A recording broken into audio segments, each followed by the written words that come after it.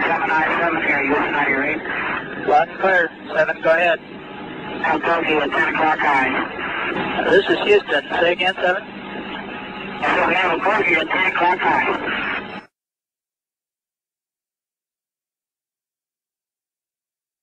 An object which is at the same place all the time but appears to be tumbling.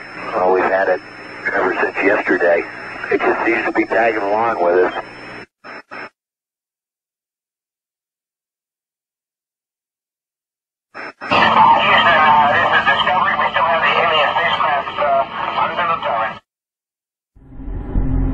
We weren't about to do that because we know that those transmissions would be heard by all sorts of people, and who knows what somebody would have demanded that we turn back because of aliens or whatever the reason is. So we didn't do that, but we did decide we just cautiously asked Houston how far away was the S4B. Unaware of the drama unfolding in space, Mission Control radioed the position back to Apollo 11. Apollo 11, Houston, the S4B is about 6,000 nautical miles from you now, over.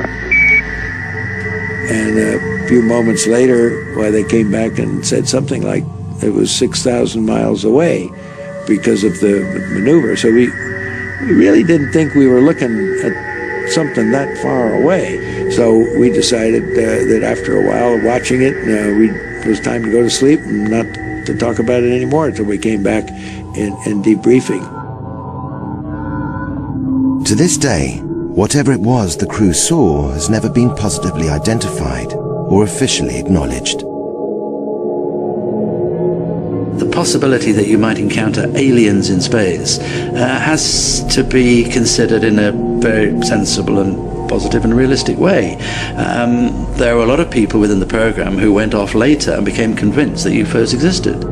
And that led to some concern on NASA's part, where they got the agreement of the crew never to publicly talk about these things for fear of ridicule. But there is another side to Cooper's lifetime in aviation, one that for years he would only discuss with close friends, until now.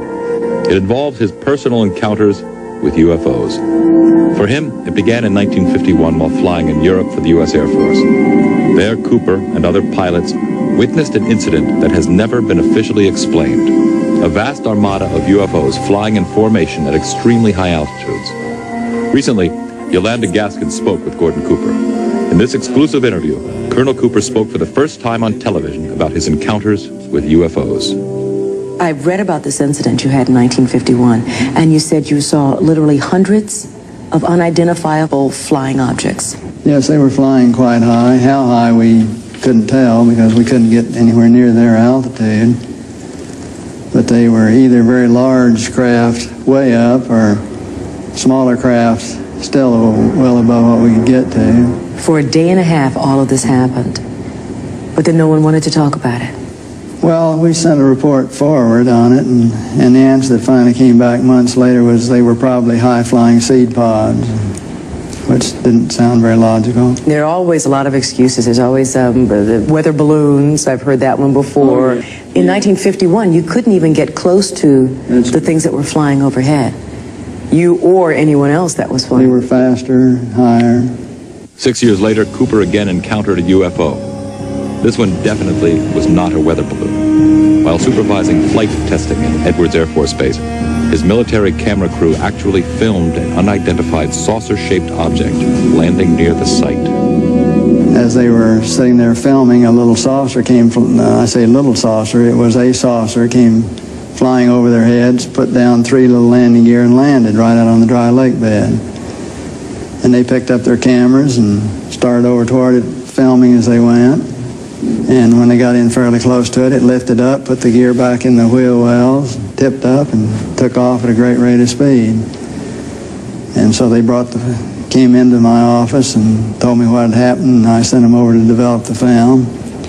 And then had to go through all the proper regulations of reporting this, and we wound up having to send the film forward to Washington in the base jet airplane, and I don't know whether anyone's ever seen it since.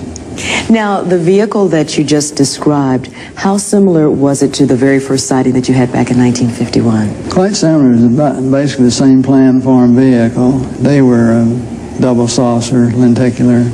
But if you're going to be going in and out of atmospheres like Earth or other places might have, you certainly need a little more aerodynamic type of vehicle. And the saucer has the capability of going through the air at tremendous rates of speed and handling the bow and trailing wave without making shock waves. So it can be very silent while traveling at big rates of speed through the atmosphere. But sightings of UFOs weren't limited to the military. Cooper has commercial airline colleagues who've also seen UFOs. Yes, a friend of mine who's a captain on a major airline at night was flying along, noticed this, suddenly a big glow came off his left wing, and he looked out and this big saucer was sitting right off their wing. And so he turned slide toward and it moved away, and turned back and it moved back in position, and turned to his co-pilot and said, do you see what I see? And he said, oh God, yeah, I do. And it trailed along with him for quite a period of time, then tipped up and climbed very steeply away. It was on Jim McDivitt's Gemini 7 mission, where they saw this glint of something metallic off in the distance, and he reported, and nobody had it listed on the ground, so he tried getting a picture of it, but the sun, unfortunately, was glinting off of it so bright. All you got is just a glint. There was no detail on what it was, but never any further sighting at all on it. Years later, Cooper approached the United Nations with a proposal for a committee that would explore the UFO phenomenon. All right, now tell me about the letter to the UN.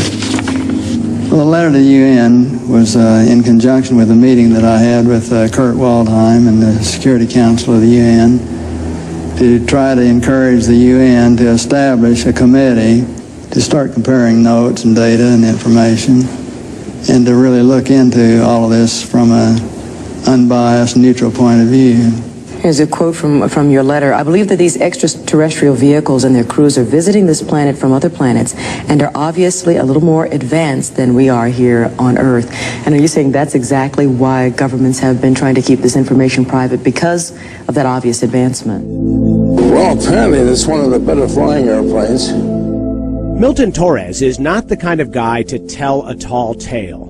20 years in the Air Force, an engineer with a PhD, a professor. He's all about brass tacks and left-brain thinking. So I was all ears when he started talking about his UFO encounter over England in May of 1957. I got scrambled one night, and my first orders are, you will be ordered to fire on this mission. In just a few minutes, he was over the North Sea in a fighter like this at 31,000 feet, traveling nearly the speed of sound. In the dark and in the clouds, Milton saw the strongest signal he had ever seen on his radar screen. Bigger than shit, the target was there, and the target looked like an aircraft carrier. It was that big on my screen. He flew toward it to try and shoot it down. And it takes off like you're just standing still. I wasn't even there. Like I wasn't even there. Just gone. Milton has no earthly explanation for what he saw. Could it have been a problem with the radar? Could it have been a weather phenomenon? No. Could it have been a meteor? Any of those things? Everything was explained to me already. Yeah? I knew what it was. It was some design of an aircraft by some space alien. Milton Torres says a U.S. intelligence agent ordered him to keep his mouth shut. The odd encounter is one of hundreds of once classified UFO sightings released last month by the British government. It's the sort of disclosure UFO investigators are demanding from the U.S. government. How would people react?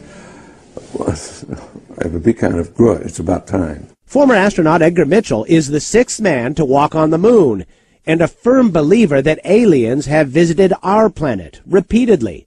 So I had to ask, why are they coming in these little glancing visits, and we haven't had a more meaningful dialogue or contact or attempt to communicate with these people? Well, I think we have. Really? I think we have, but it is not common knowledge. Mitchell told me after he returned from the moon, he was briefed at the Pentagon by a high-ranking officer, whose name he would not reveal, who said the U.S. government does have evidence of alien spacecraft and is keeping it a secret. Well, I think the reason it's still a secret is power and control, controlling whatever technology exists. I fully believe that we're not alone, and have for many, many years, even though, but at the time I went to the moon, it was the conventional wisdom, both in science and theology, that we were alone in the universe. We're just barely out of the trees, even though we think we're rather sophisticated. But I do like to tell the story that my great-grandparents came across from southern United States to the west after our Civil War. And I went to the moon less than 100 years later. They came across in covered wagons. So from covered wagons to going to the moon in less than 100 years in our lifetime is a rather significant event that tells us how primitive we have been until the modern era, and we're still rather primitive. Because of my openness to these things, I did have many of the old-timers in the military and in the intelligence community over the years wanting to get it off their chest before they passed away, allowed me to interview them and talk to them about it. And so my ideas became fairly well solidified in the fact we've been visited. We have to remember that right after World War II, the Army Air Force was separated and became the Air Force, a separate branch of service. And that the OSS, which was the Office of Special Services, was disbanded and eventually became the CIA. So that here was a major military organization and a major intelligence organization totally in disarray, new-founded, didn't know what they were doing after World War II, and not really reorganized yet. And as a result of that, the President Truman at that time convened a very high-level committee to examine this alien or UFO phenomenon. They did come to the conclusion that it was alien, and the military rightly came to the conclusion, if they're hostile, there's nothing we can do about it. Therefore, their choice was to deny it and to hush it up and create the National Security Act of 1947, which validated that deception and covered it up and allowed the group to go underground, as it were. And we've been living with that now for 50 years. It is really the beginning of the whole cover-up, the entire denial of this phenomenon, and the addition of dismissal, disinformation, misinformation to cloak and to discourage investigation, to misinform. It's just been continuous for many, many years now. Eventually it came away from the fear, I believe, of not being able to protect and do their duty to the notion of power and control, controlling the knowledge and the technology. And the group involved with that is still doing it. We have created our reality here, and we have created it right now rather badly, for it's not a sustainable reality. We have created, with our science and technology, instead of using it for the greater good, it's been captured by interest, greed, self-service, which is rife. And instead of using it, all of our technology and our brilliance and genius for greater good, we use it for self-service. And that's not going to work.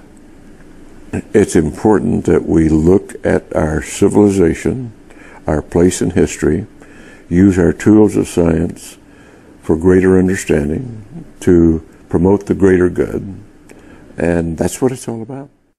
The Russian equivalent of Cape Canaveral is called Star City.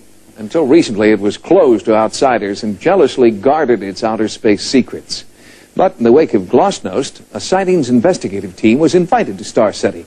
And when we got there, the first cosmonaut we spoke with told us that he had just had an encounter with a UFO. Sightings went to investigate cosmonaut sightings of UFOs, sightings similar to those reported by American astronauts, but dismissed by American scientists. A lot of things we see on the picture from space are things we're used to seeing here in the control center down here in Houston. They're ordinary events that surround the spaceship. Pieces coming off, water dumps, pieces of ice, insulation. They're just little pieces 10, maybe 20 feet away from the camera. But within the Soviet space program, cosmonauts insist that they have seen more than just floating scraps of space junk. I think that we are not alone in the universe. I believe that someone or something of extraterrestrial origin has visited Earth. In April of 1979, cosmonaut Viktor Afanasyev lifted off from Star City to dock with the Soviet Soyuz 6 space station. But while en route, something strange happened. Cosmonaut Afanasyev saw an unidentified object turn toward his craft and begin tailing it through space. It followed us during half of our orbit. We observed it on the light side, and when we entered the shadow side, it disappeared completely. It was an engineering structure made from some type of metal, approximately 40 meters long with inner holes. The object was narrow here and wider here, and inside there were openings. Some places had projections like small wings. The object stayed very close to us. We photographed it, and our photos showed it to be 23 to 28 meters away. In addition to photographing the UFO, Afanasyev continually reported back to Mission Control about the craft's size, its shape, and position. When the cosmonaut returned to Earth, he was debriefed, told never to reveal what he knew, and had his cameras and film confiscated. Those photos and his voice transmissions from space have never been released. It is only now, with the collapse of the Soviet Union, that Afanasyev feels he can safely tell his story.